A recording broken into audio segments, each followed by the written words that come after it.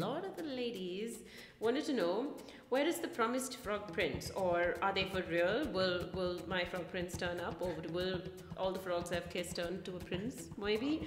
Or do frogs actually like being kissed a certain way? So I'm not sure all the science you've done will ever help you answer this question. No, you should probably ask my wife. No, but that got me to thinking. The short answer is don't kiss a frog. Right.